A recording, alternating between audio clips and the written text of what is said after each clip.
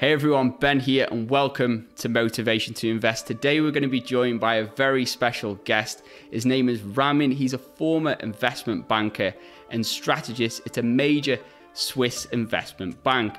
He's also the author of 2 books on finance and he's an extremely well-educated guy. So he's got a physics degree and a doctorate from the Imperial College in London and a postdoc from Oxford University. Ramin has a fantastic YouTube channel you guys should check out called Pensioncraft, which focuses on macroeconomic investing, index funds, ETFs, and much, much more. So I'll link to his channel down below. Be sure to check out that channel and hit that subscribe button on his channel. So in this video, Ramin's going to share with us some of his incredible investing wisdom and maybe even some investing tips. Well, my favorite, starting off with a global equity fund. So really you can choose any of these, and because they're all buying the same thing, there's a lot of competition and the fees are low. So I'd go for something like SSAC, which is the iShares Global Equity Tracker. And it actually tracks the MSCI All Country World Index, the ACWI Index. And the fee for that's 0.2%. So you can literally buy all the stocks in the world for 0.2%. Yeah. That's great. As you just buy the whole world. Do you know the average return on that approximately? Yeah, I mean, you'd expect that to be about 6% or 5 or 6% above inflation for the next however many years. And this is the kind of fund which I could buy and then just keep until I die and give it to my kids. And that's the way I think. What would I buy that I could keep forever? You know, I don't trade in and out. You know, I just keep it for a very long time. Yeah. What do you think of the S&P 500, just the Vanguard iShares S&P 500? That's my personal favorite. favorite. The US outperforms about half the time, about 55% of the time. But, you know, 45% of the time, the rest of the world outperforms the US. And just because it's been outperforming recently over the last decade, people are sucked into the idea that the US always outperforms. That's not true. So that's why I think it's worthwhile buying everything. Yeah. And not taking a tilt towards one region or another. Because, I mean, that used to be my job when I was a strategist. Yeah. You get it right some of the time. But if you want to take a tilt, you could always buy a bit of S&P and that'll just tilt your portfolio slightly towards the US. But it's already, you know, like 55% of the index, the global index. That's recency bias then again, because the S&P has been outperforming recently. US stocks have been outperforming recently.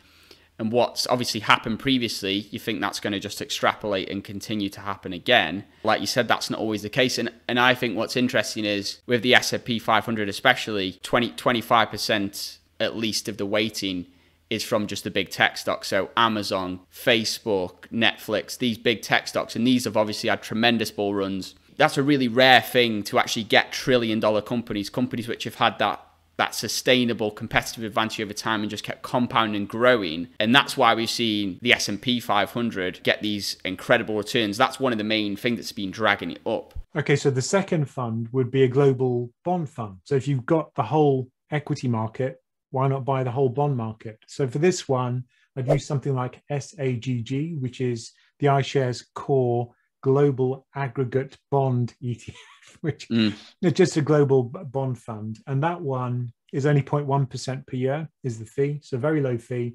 And that would be the kind of ballast of your ship. It would keep you steady. So if you don't want to take too much equity risk, you'd put some into the global bond market, not to generate return, but to generate safety. So if you're worried about equity markets crashing, this thing will not crash as much, or it may even gain a little bit when equity markets crash. So that would be your kind of safety play.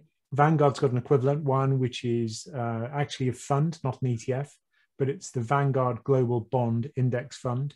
So that's 0.15% per year. So you can buy these very cheaply, and that would be the safety play. And then the third thing, which is slightly more risky, would be the SPDR MSCI USA Small Cap Value Weighted ETF. So the idea here is with small cap value, it's kind of like your strategy, Ben, which is to find single stocks which outperform, but it happens in a kind of mechanized way. Yeah, automated.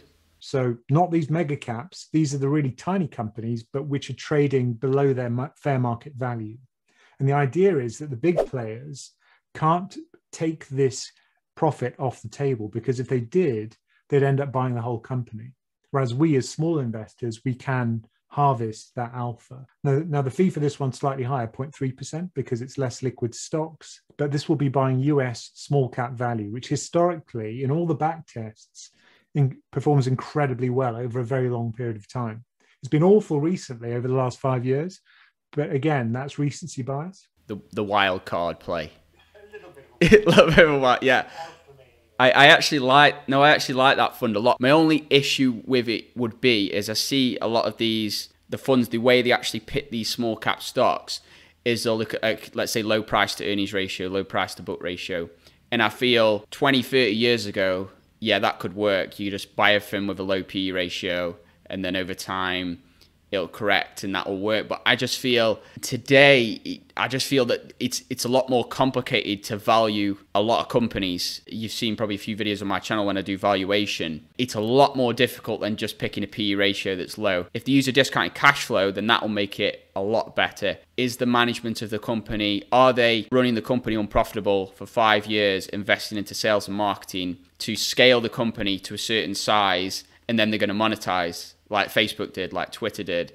Any young tech company, that's the strategy. And most traditional automated systems, they might not pick up that nuance. In general, it's still great to obviously, yeah, definitely be in the small caps because that's where the growth is. It's where the risk is also. If you have any comments on what we've discussed in today's video, please do comment below. Remember, guys, if you do appreciate the value in this video, feel free to give it a big thumbs up. That helps out tremendously the channel. If you haven't joined the family yet, go ahead and hit that subscribe button. Turn that notification bell on. With that being said, guys, thank you guys so much for watching. I hope you all have an incredible day, and I'll see you in my next video. Invest safe.